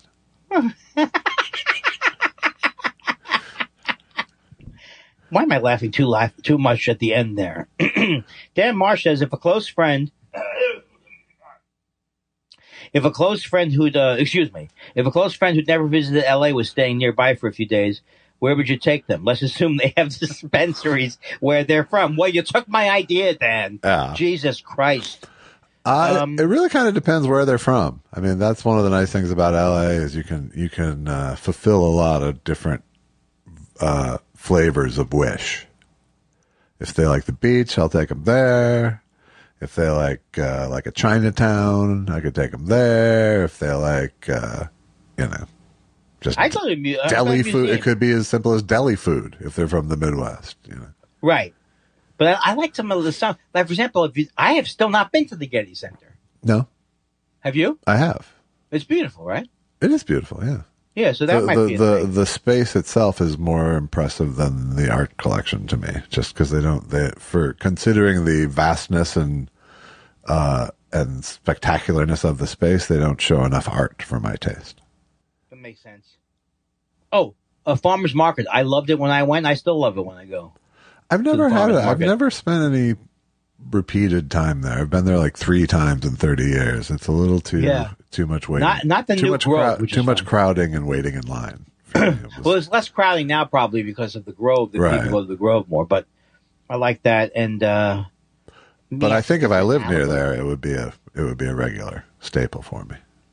Exactly. Yeah, I would be down there with who's the guy? Fred Stoller. Yeah. Used to be there every day. Yes. Why don't you read this one, because this is an epic one. From Grow? Well, we forgot Walt. We forgot Walt Nauta. Walt Nauta just said, "What a week!" Yeah. How many? Did he get a lot more followers now? He didn't get that many. I was tracking this. He's got 108. He started the week with 33. When I noticed, at least, and now he's at 118. So I don't think people are not buying into the that he's him. That he's him for the although plenty of people are still lashing out at him because they don't have that many other options, apparently. It is pretty hilarious that he goes from being the thing to then, okay, I get my bags and let's go to the car. Right. It's just ridiculous. I don't feel sorry for Walt Nauta like I used to. Don't say that. He's our fan. Oh, no. Parody accounts are always welcome here. Oh, okay. Grow says last week's Dave Matthews reference was regarding their tour bus emptying their latrines illegally, off a bridge, accidentally, oh my God, onto a sightseeing boat. The thing people don't know was that James Mason and Howard Cosell were on that boat and got covered with feces. I just find that today, in a couple of hours, we're going to be seeing Tito Fuentes against Roberto W. Son of Peru. But right now, I go to my correspondent, James Mason. Excuse me, Howard. It appears we've just been mired in jam-band feces. Well, I thank you for let me just say it has an unusual taste on its own. You wouldn't actually promote feces, James, if you were paid enough, would you? Well, I did. It's called Thunderbird wine. End scene, beep, beep, beep, beep. Clarity Repa here with another brain teaser. Says, does the extra 2 days give your brain a little more wiggle room to rehearse those spontaneous responses to our clever inquisitions? Shouting Wednesday or on Tuesday is unnecessary. Or do you have an e-fence day for your apidal Ks? I don't. You know, what I'm picking up, which is absolutely real and what's it called? Viscous? No, you can feel it. What's it called? Visceral. Is that people are enraged about the Wednesday thing. And a couple of people have said, if you do it one more time, I'm not giving questions anymore. Wow. I had no idea there was that kind of backlash. But to answer your seed of the question, it's not 2 extra days. We didn't get 2 extra. We didn't go, let's get the questions Wednesday and record Friday. Oh, that's not a bad idea. It's we need Wednesday. To put more time. Yes. It's Wednesday. Yes, it's because of Josh's busy schedule. Are you going this week? I am, yes. It's going to be bleak, I'm afraid. But why do you say that? Because the situation just doesn't, it feels a little sketchy. So and I could have gotten out of it. At this point, I truly am just going to have Rich's back because it could be a bad, bleak situation. Oh, well, we love Rich, so yes, I'll go with you. I mean, I could be surprised, but I rarely am. Where are you staying? At this the hotel we're okay. At, yeah. Whoa, try the veal over there. What? BD West says, guys, I too am an avid walker who will readily. This is nice. Who will readily hop off Alpine-heighted curbs. Is that the right word? Yeah. At the Alps, if the situation dictates. Also, I routinely mimic receiving a phone call, loudly saying, yeah, pausing and then saying, I'm on my way, while passing needy humans. I feel guilty. Thoughts? I understand the feeling guilty. I do understand that you can't always stop, and I can't, and I understand it all. It's all nerve wracking. I have 4 words for you, BD. Pocket full of 20s. I think it's 3 words. Nice, it's not. Brian J. Mather says, yo, Eminem, yo, yo, yo, 313, Test Show 313, Detroit, #rap. I like that. I like the effort that was put into this. But everybody here in the 313, put your motherfucking hands up and follow me. Everybody in the 313, put your motherfucking hands up. Hup, hup. Aren't you supposed to change it on the second line? A third Jew says, further to the ring ding ho ho chat the other week, have you gents ever happened upon the tremendous snack cakes up here in Canada? I'm talking Loon Moon, Joe Louis, caramel, passion flaky, etc. If not, I might have to send you some which could spike. You're telling that they have separate than British candies? Is that what you're telling me? They're not candies. They're cakes. They're your Hostess Drake Cakes equivalents. I think of that in the candy category. Oh, do you? Well, you're not wrong in many ways. But no, I have not had any of those. And yes, you should send us some to Andy Kindler at P.O. Box 7777. Passion flaky sounds like that thing. You've had those, right? The crumbling things? No, those are flake bars. Those are flake bars you're talking about. Right, that's what I'm talking about. That's different than passion flaky. Right, I didn't know that. So, you know what's nice? There's so many ads. The same ad is back. Thank you, Elon. F. Jack Barker says, CBS News reported that Trump emerged from the courthouse tremfiant or defiant. I don't know. My hearing is going. I hope it was tremfiant. That would be good. Especially if they, you know what? It would be great if they hosted like a segment on the show, MSNBC. Looks like he's emerging tremfiant. It would be. It would be. Torben Rolfson says, why did the boat passengers on Gilligan's Island take so much luggage for a 3-hour tour? Is he right? I don't know. Why could the professor make a lie detector out of a bamboo and a thing, but he can't make a he can't make a boat to get off the island? Really, the better question is, why did they pack any luggage for a 3-hour tour? Well, now you're getting too technical. How angry was the professor and Mary when the only people not mentioned, they go, and what are you mad about? The rest. What's wrong with that? Right. Harry Minot says, do bathroom doors lock from the inside so that spies can copy documents without being disturbed? Is that what tends to happen? Is that where they do it? No, it was Kevin. Well, first of all, they're referring to the bathroom of the Trump estate. But, with the chandelier? Yes. But yesterday, McCarthy was like, how do you feel? Blah, blah, blah, blah. Well, how do you feel about a garage door that gets opened up and down all the time? At least a bathroom door has a lock, he says. Oh, my God. At least a bathroom door has a lock. You know, that garage up every day. Secrets here. Oh, and it's closing. Right. Seth Dick III says, you know who I'm done with? People that boast about being cord cutters, then complain they can't watch some sporting event or show because, Andy, can you guess? Because they chose to stop cable. It's not TV. Ow! It's those cord cutters that get me. It's not TV. Ow! Excellent, Seth Dick. Excellent. Greg Kelly says, could Andy favor us with a song? Perhaps Summer Breeze by Seals and Crofts. Summer Breeze, boom, bing, bang, boy. I'll do it a little bit different so it's more like a parody. No, let's get some sincerity.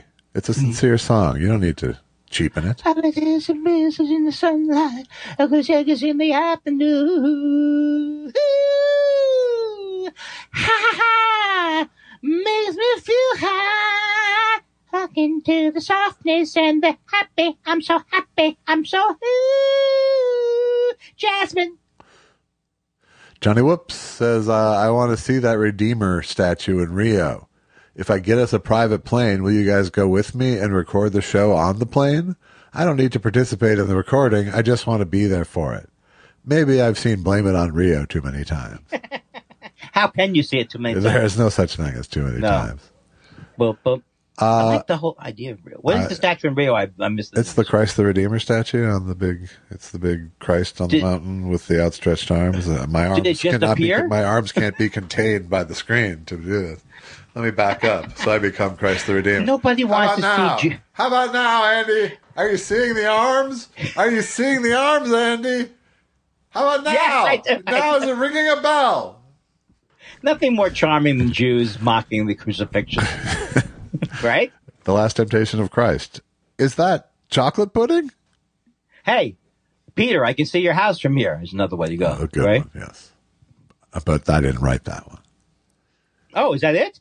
It's it for the Twitter. Oh, by the way, someone could call. We're waiting for a package, and when the alarm will go off, it'll sound like it's an emergency here. So no, please don't. And then you'll act like it's an emergency, even though you'll know it's a package. Well, I'm going to try now, since I told you, see if I do okay. All right, good. Keep your shit together, my friend. Just keep your shit together. All right. Use your tools. You mean Stutz? Yes. Oh, I'm a charming man. I'm an annoying man, but a charming man, but annoying. All right, here we go. Here we go. Moldylocks. How do you get to your page? Oh wait, I was with Josh. Go ahead. I'll be in there in a second. All right. Moldylocks says, being that we're approaching the 10-year anniversary of our favorite KCET video bloggers passing, would either of you care to sing a rendition of Mar-a-Lago, Here I Come in a Southern accent? Can't believe it's been a decade since we lost the big guy. Who did we lose? I'm here at Mar-a-Lago, and I'm talking to all the supporters of America's newest felon. You know what he's doing right now? Now, how long am I going to be in this purgatory? What? Do you know how long I'm going to be here? Huel, Why am I not in heaven? Huel, this isn't purgatory. It's your show. Yeah. It's like heaven. You mean having to do your show for eternity? No, it's not heaven. Eastside 76, as the official Mexican of Thought Spiral, I had to come back because representation matters. And by that I mean I will continue to send in dumb questions, dad jokes, and be a general nuisance. I act like someone's annoying little brother who has to tag along. Much love to you both. Happy to have you, Eastside. Happy to have you, my Mexican friend. Happy to have you. 65 degrees downtown Los Angeles. We're happy to have the official Mexican of Thought Spiral. We've got nothing but north of the border love for you. Eastside 76. Munson 3786 says, gentlemen, suppose Foster Brooks was truly driving while intoxicated and a cop pulled him over. Would the cop say, hey, you're Foster Brooks, and then laugh and let him go? Probably so, because everybody knows Foster Brooks. And everybody knows he doesn't really drink. Right. And everybody knows he has a pretentious English accent when he's talking regularly. Not English accent, faux English actor accent. Yes, it's just a pretentious accent, John. But where are you from? What part of the country are you from? It doesn't matter. I'm a citizen of the world. But I come from just outside of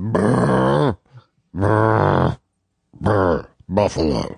I want to ask you a question. Did you Buffalo ever get... is what I was trying to say, John. I have a bit of a speech impediment. After doing that bit for 60 years, you ever get exhausted from doing it? I was really tired. Little Anthony Morgan says, I wonder would either or both of you ever head down to Lash Factor at 13715 Ventura Boulevard wearing ancient fancy Western duds like Gene Autry wore with powder on your face to give you a deathly pallor and slowly enter Lash Factor and ask, is Nathan Turk around? In a ghostly voice. It would be a tremendous, if fairly obscure prank if you would. I'd do it. Is there any money in it? I don't think so. I think it's just the pure joy of a tremendous but fairly obscure prank. I'm not seeing anything.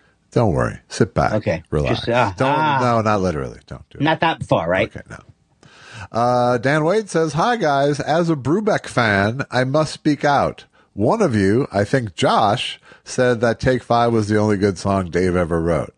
I must point out it was actually written by his sax player, Paul Desmond. He's an artist of mine. That's not that good news. Let me just first of all say it wasn't me. It was Andy. I just said Stan. That's bullshit. My joke was Stan gets me, and Andy's defense, he was doing a Dave Brubeck bit in response to Stan gets me with "Come on, take five." Right. So there's no true Dave Brubeck denigration here. I love the man.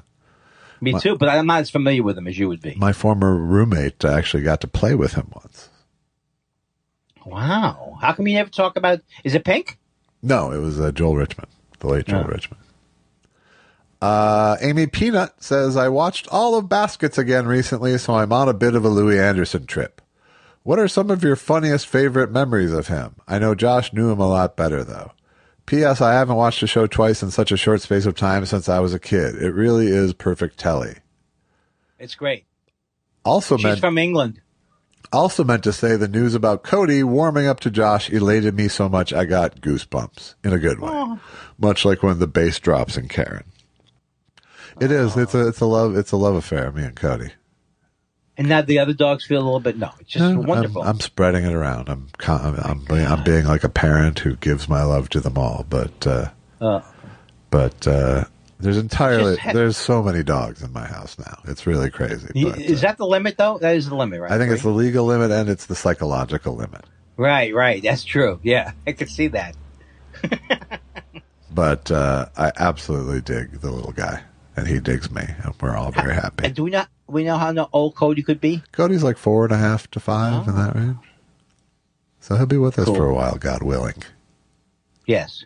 When did you get so prejudiced? Not prejudiced, religious. What the hell is happening to your brain? Cosmonaut Jerka says, hey guys, do you think anyone has accidentally gone to a Doug Benson show sober? His infamously cold bongside manner has me convinced that he is a sociopath, not to mention his terrible crime of not following Andy on Twitter, but then muting him straight away. Shocking behavior.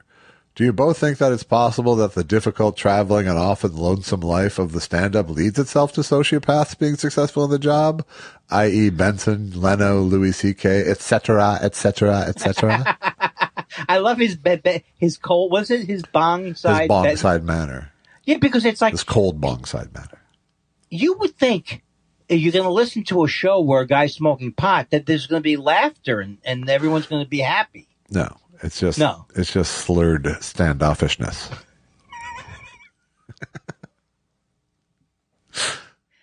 And we had a fight in the way there, so the whole thing is just really bad. I don't want to revisit. That was a bad day.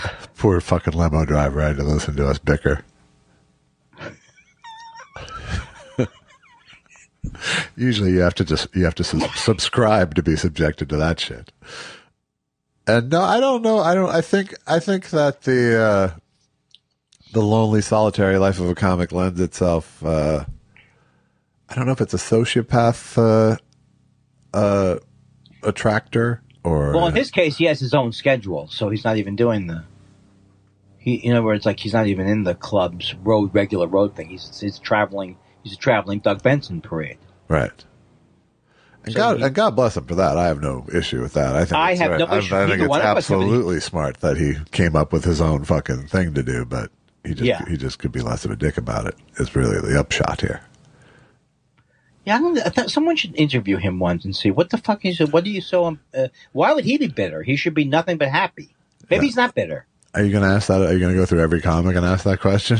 Why would he be bitter? He should be happy. We don't have that kind of time. Exactly. On Earth. Delicious Mick, beneath us, crying emoji. No fart talk, no virginity talk, and you call this a podcast? Josh, if you clutch those pearls any tighter, you'll start absorbing them. Just messing with you, Mr. Boundaries. Seeing as you're the Michael Winslow of voices, I thought I would offer up a challenge. The Corolla impression has notoriously been impossible amongst the masters of mimicry who care to try. I'd love to hear your attempt. And for Andy, for equity's sake, I guess you can try too. Peace and love, gentle boys. I don't have to be included in everything. I'm cool. I don't have a Corolla. I don't have it. I haven't listened enough to pick up. He's just so annoying. He sounds like he's grating. You got to hear someone's voice a lot to get it. And, And where's he it ain't from? worth it. He's from L.A. and he sounds like he's like I don't know where he's from. I don't know where he's from. Man. I bet he's not. Terrible I bet he's person. not from L.A. Right. Lompoc. Wampus Reynolds is our final contributor. And finally. Says, gentlemen, the experiment of not spiral is coming to an end since I'm doing summer things. One of the main things I've really grown to appreciate in this odd recap is your stamina. I'm impressed how you keep going on and still making me laugh every week. The other main thing is learning more about how great Dan Wade is, but you already know that. We do, and we love you too, Wampus Reynolds. Thank you for trying. You can't keep up with us. I know it's hard. Many have tried. And how do we do it? We're so entertaining week after week, and we do a lot. We tape 20 shows a month sometimes. Sometimes. We bank them. Yeah, we bank them, and sometimes they're just for our own pleasure. Oh, God.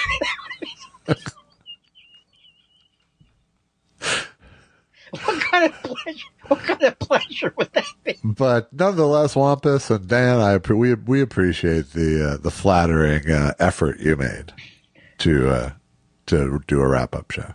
If you'd like to support us, please go to buy. What is it?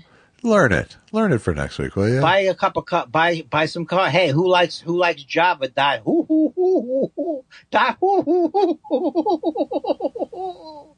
May I? Yes. Sorry, Christian.